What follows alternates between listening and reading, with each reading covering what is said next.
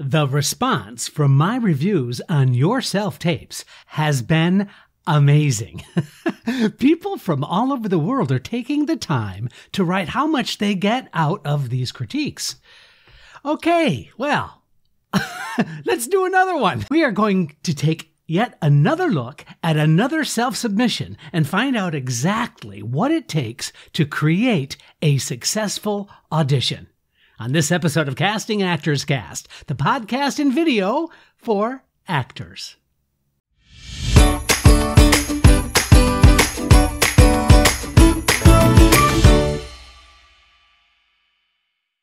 Well, hello and welcome to another episode of Casting Actors Cast. I'm Jeffrey Dreisbach. Thank you so much for joining us today. Hey, how did you like the new theme song? I've got some new graphics going on. A new announcer, Megan Grace Martinez. She comes from the Terry Schreiber studio.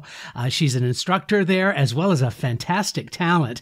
And so I thought it was time to kind of change things up a bit. We are well over 60,000 downloads of the episodes of Casting Actors Cast.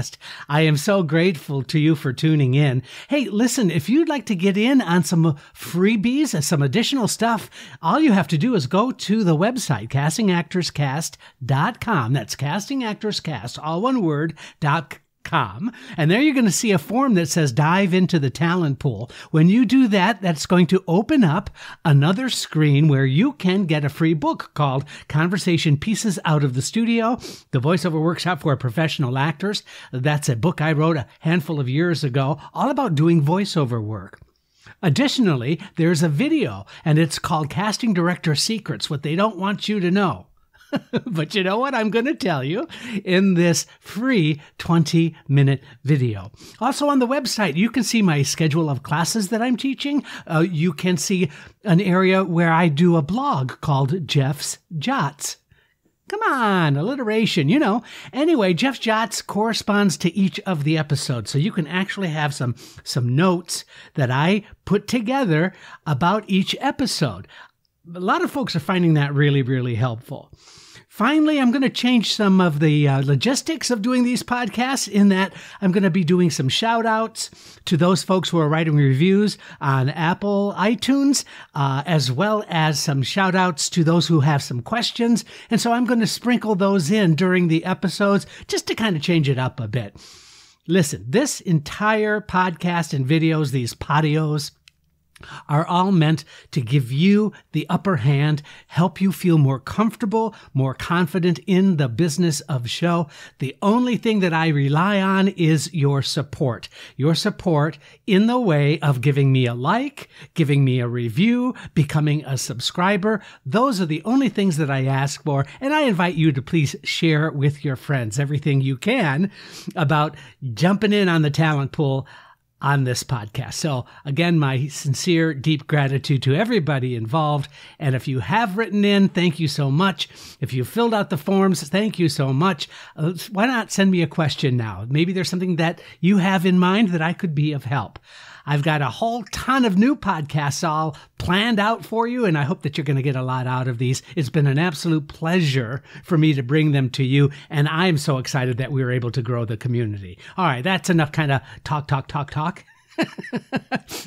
I want to go ahead and play you the self-submission video that I received from a student, actually. I had this person in a workshop at the University of Washington, and this goes back, gosh, I think it's almost a year ago now.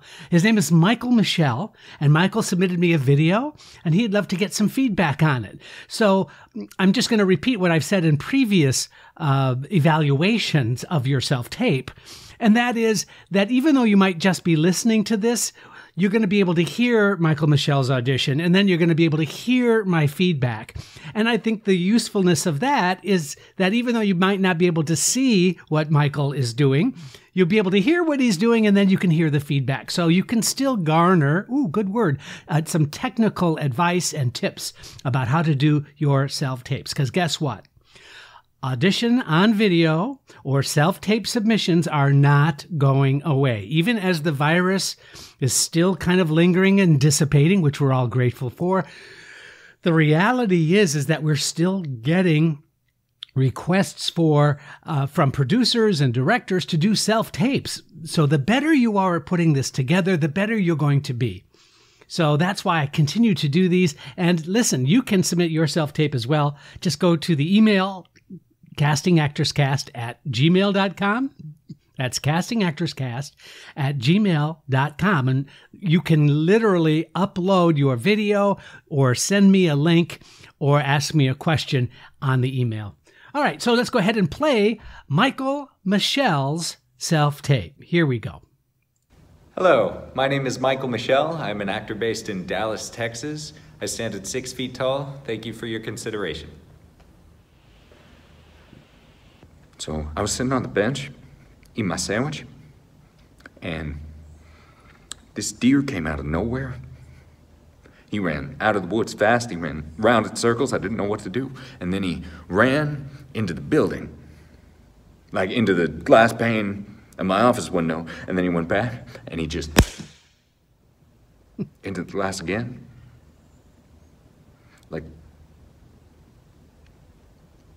Like he didn't want to be a deer anymore. Like he was tired of being a deer. You want to be a person? You want to send an email? Receive a fax? Deer wanted to wear pants. He wanted my life.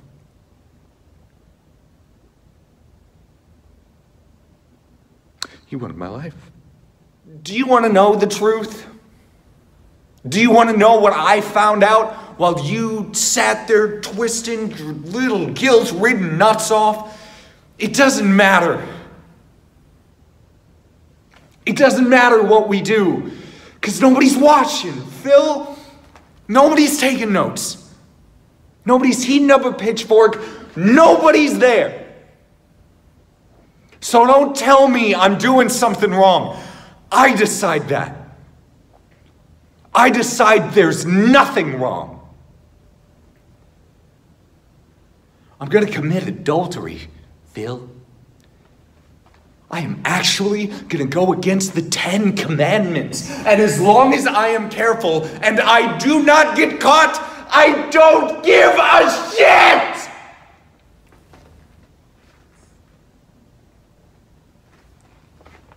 Nothing's happening, Phil. Where's the fucking lightning? And we're going to stop there.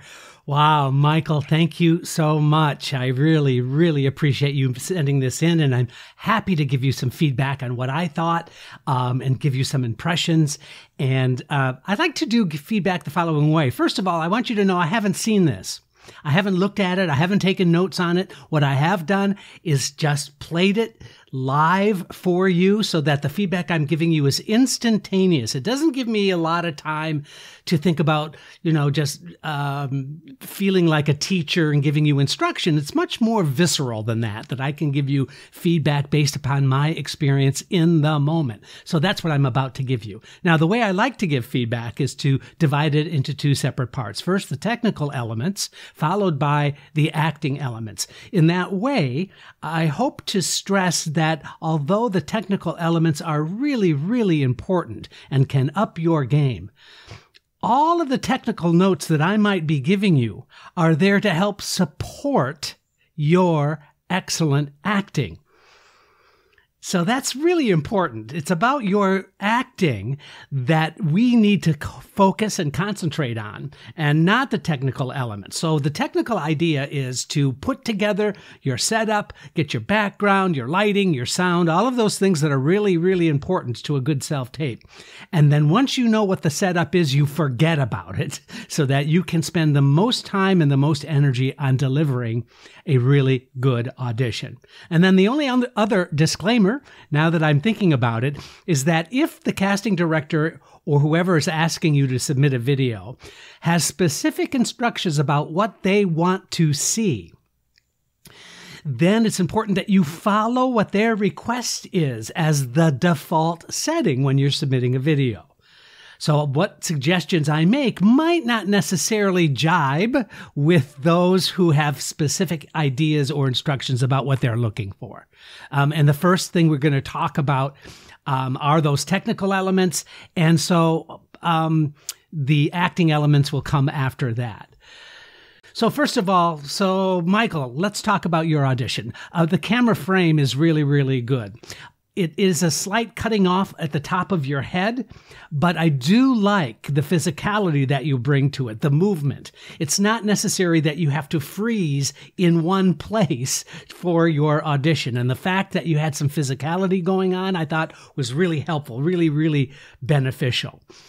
Number two, I think lighting is a little bit of an issue.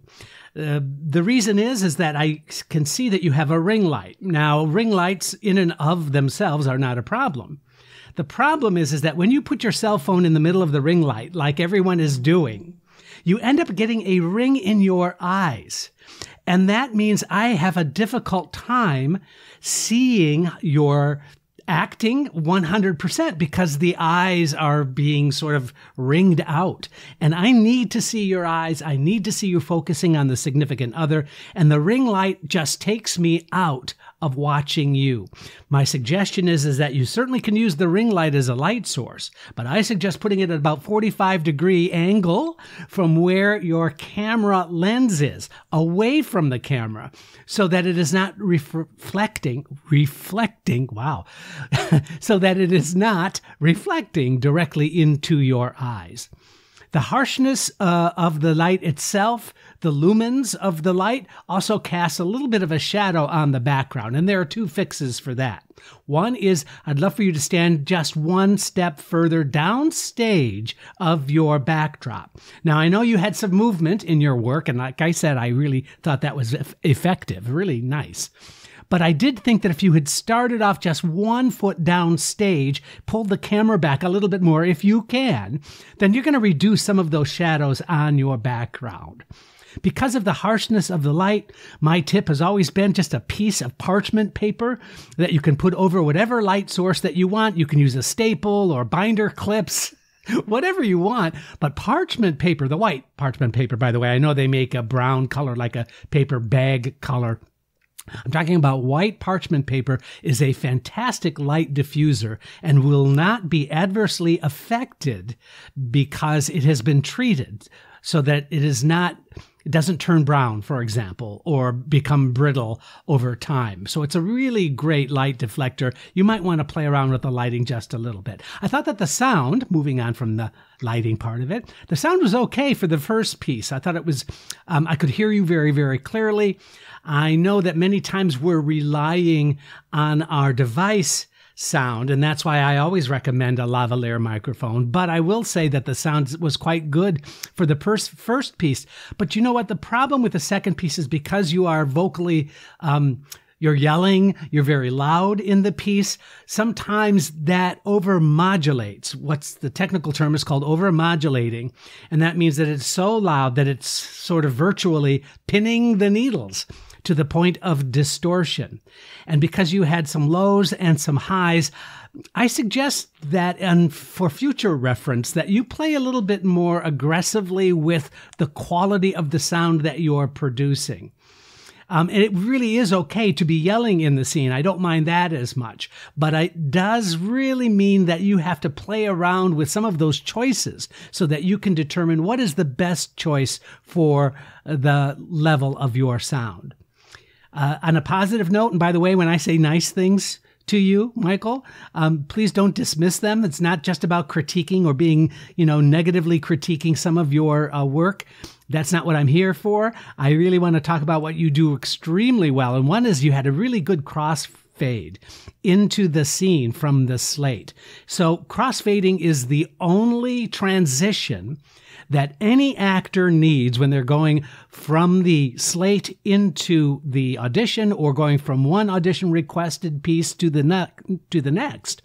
By all means, really clearly, it's the transition of a fade or crossfade is ideal. I also noticed, now moving on from that, a little bit of upspeak in your name. And I've talked about this on occasion, and that is a lot of actors now, especially younger actors, are using upspeak. And what I mean by upspeak is they're saying their name and ending musically on an up note. So, for example, the upspeak that I would use would say, "Hi, I'm Jeff Dreisbach," as opposed to the better, more correct way, which is, "Hi, I'm Jeff Dreisbach." You see, the upspeak is sending a subliminal, insecure statement. So if you use your name as in upspeak, I suggest you work on saying your name in a slate as a statement of fact. After all, you should know who you are by now. If it sounds like a question, it's not really signaling or sending the right message. I think it's really grounding for you to say your name in a grounding way. I hope that makes sense. Also, I'm a big fan of an end card or a closing card at the end. Now, you didn't have that, and that's fine. It's not a big deal. However, when you have some kind of a graphic at the top or you're doing a live slate, that's great, and I'm so glad you included your height. But when you're finishing your video, a closing card like a thank you or thank you for watching, or just your headshot with your graphics, which include your contact information, maybe it includes your phone number, that would really make for a nice bookend on any submission. I kind of like the idea of ending on that last beat, that last note, and then doing a crossfade into the end card, either thanking me or I appreciate you watching, or just your name with your headshot, because I think that's a great strategy for branding. So you might want to consider for future reference some kind of an end beat, an end moment in terms of your graphics. Finally, this is on the technical note. The frame of reference that you had for the significant other in your scene was slightly up out of the lens of the camera, I noticed. And so people always talk about eye line, and eye line in this case means that you are looking on the same level, if not slightly, and I'm talking only slightly, down below the lens line. In that way, you don't have to diminish your acting because you're looking up as if you're more, here's a good word, diminutive. It really puts you on an equal plane in your acting, because you know what? That's how the scene is going to get shot when you book the job. So why not try to replicate that as much as possible? I appreciated you being slightly off center in the shot as well. All right, now let's talk a little bit about the performance elements. But before that, we're going to do a quick shout out. I love to do little review shout outs. And so we're going to come back right after this and talk about Michael's performing elements. And now it's time for this week's shout outs. Today's review shout out goes to QPHFS. I can't sort of say these names, so I'm just going to use their letters that they've left on the podcast. And this is from iTunes. And great teacher! ! I've had the pleasure of working with Jeffrey in person, and he's just as honest, genuine, and generous as he is on his show. The podcast is highly useful and a pleasure to listen to. Oh my goodness. Thank you so much. I appreciate that so much. Perhaps you might want to consider leaving a review or a comment. You might be the next shout out. Thanks. Great. Thank you for that. So performing elements. So why does this matter the most? Well, it's because that's what we're there to evaluate. We have to decide if you are in keeping with the vision of how we need to cast the role. So if I see the performer performing and not playing the character, that's difficult. If I see a presentation, in other words, then that becomes harder for me to decide whether or not you're going to be right for the role. So some of these performance elements, I think, are really, really useful and really must have a little more time spent on them. And I'm not talking about Michael specifically, I'm just talking in general. But let's talk about Michael specifically. First of all, I thought that the slate was a little rushed. The slate is an opportunity to not only introduce the information that you're introducing, like the material and your height and where you're from, all those are fine, but when it feels like it's an afterthought or a rushed moment, it really puts me in a different frame of reference. Think of a slate as an opportunity to really make an impact to the person that you're introducing yourself to. Taking the time. Don't just blow it off as a necessary cataloging device for your video. Think of it as a moment to really introduce yourself sincerely to somebody and giving me a little bit more information about who you are and your personality just by saying your name and providing the information. The second thing I thought for performance-wise is really important to focus on the other character. And you can use the other character. I know they're not there and it's hard to sort of visualize, but that's the actor's job, especially in self-tape, to really visualize the other character. And there are moments in both of those pieces that you did, Michael, that warranted some kind of response from the other. And to build in a beat so that you can register whether what you are saying is happening or not. So don't forget to really use the other character in your imagination to make it feel more like a dialogue and not like a monologue. Secondly, I want you to vary the intensity of the character to reflect the importance of his emotions. We don't just go from being angry and then loud. We go from really revving up to getting to a particular place of our emotional vocabulary.